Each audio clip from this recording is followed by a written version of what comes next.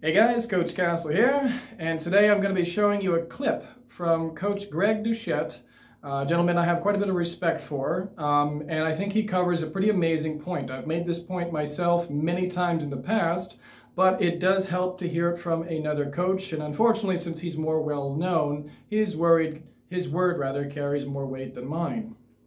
You eat 4,200 clean calories a day, drink a gallon of water, work out 6 days a week, eat 250 grams of protein, and you lift with intensity, all to have a mid-physique. Now listen, first things first, this ain't no mid-physique. This is top 1% genetics. This is 99 percentile. Guy looks better than 99% of the population. Yeah, I couldn't agree more. This is utterly ridiculous. I deal with this on a weekly basis, men and women both emailing me with completely unrealistic expectations for fat loss or muscle growth, or particularly in men's case, how much muscle they actually have underneath the massive amount of fat they have on their bodies. It's very unrealistic. People don't know their bodies very well or what is possible or attainable. On top of that, of course, all of these fitness influencers you people mindlessly follow without critically thinking lie to you about what they do, the drugs they take, their genetics, how long they've been training, etc. But in comparison to most people who work out, and most people who even take steroids, they're not going to look nearly this good. All right, so this is a biggie, guys. A biggie is the steroids. So many people don't understand that basically every movie star, every actor, every Olympic athlete, every athlete of any high caliber, and most mid-caliber athletes, including college students and high school students, are taking steroids. Most of the people in your gym are taking steroids or peptides or SARMs or whatever they want to call it, and they are enhanced. Doesn't mean they look like they are. Doesn't mean they're any better than you. They might not be big or bulky. They could be skinny. They could be fat. They could be taking 10 times the amount of drugs as professional bodybuilders and look like a broomstick or like a big fat guy. It doesn't mean anything if they're not eating correctly or training correctly and doing everything else right. These things all come back to genetics, guys. If you think that just by going to the gym, eating healthy, training hard, that you're automatically going to look better than this, well, hate to break it to you, but you're not. And so here's the problem. It's social media. The videos that you're watching, the pictures that you're seeing, it's the best of the best. And so as you're swiping through, you keep being shown the top 1% of the 1%.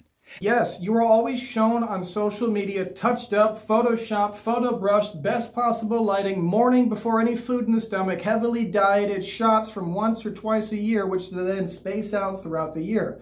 Fitness influencers are lazy, unhealthy people. They're usually not in shape year-round. They use the same pictures all year with the best possible lighting. Or perhaps they are in shape year-round or semi-in shape year-round, but then they use the computer to enhance everything.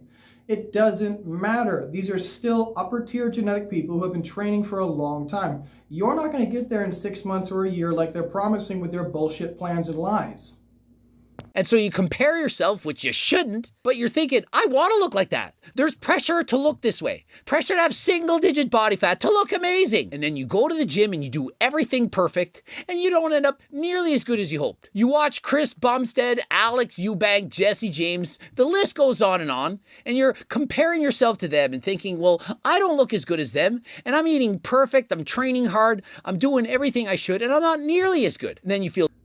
This is sadly most people's mentality. You have to understand it is a very long, lengthy process, and unfortunately in this world, the word patience doesn't seem to exist because of social media, as already previously mentioned. You should only compare yourself to yourself because you're the only person with your circumstances, your genetics, your training history, your injury history, etc., the rest. You have to compare yourself to yourself. Get off your social media. Stop looking at all of these just frankly, completely ridiculous images people should look at telling you you can look like them in blank days or whatever. No, it takes years. It's a very lengthy process, and even elite athletes don't necessarily look really good. On top of that, I should add what men and women like and think is attractive is very different. Men think they should look like these big, huge, muscular bodybuilders. Women generally like the slender, lean, athletic men, which is naturally what you'll be achieving anyways without the chemicals if you train incorrectly.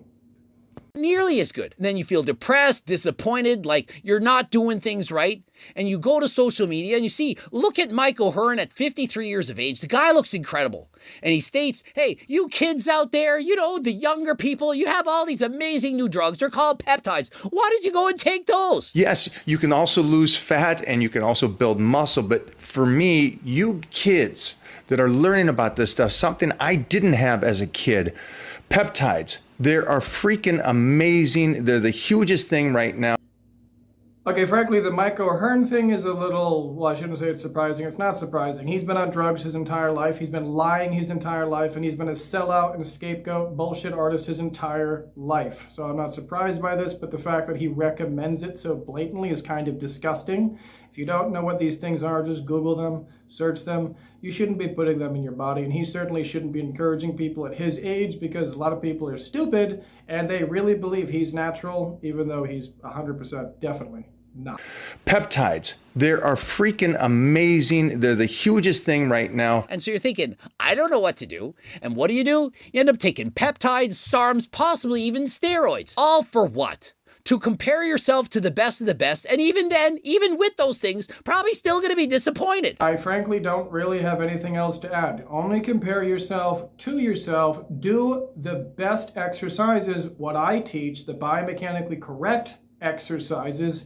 Eat the best, what I teach, how to correct your microbiome, eat healthily, correct your respiratory system so you can get the most power output out of your body. If you're doing all of these things, you're eating, you're sleeping correctly, you're training correctly, your hormones are on point, all these things, if it's all done with complete confidence that what you're doing is the best, you're going to make the most rapid progress. Use Occam's razor, for God's sakes. Just understand, all these snake oil salesmen, they are lying to you and hoping you don't do your own research. You buy their bullshit programs. You do their stupid squats and deadlifts and bench presses and silly movements they make up, all ego lifting with no actual knowledge behind it, just because they say, look at me, don't you want a body like this? You can't have a body like that unless you pick the correct parents. Did you? Probably not, unless you're in the 1% of the 1% of the 1% of the population that has these wonderful genetics.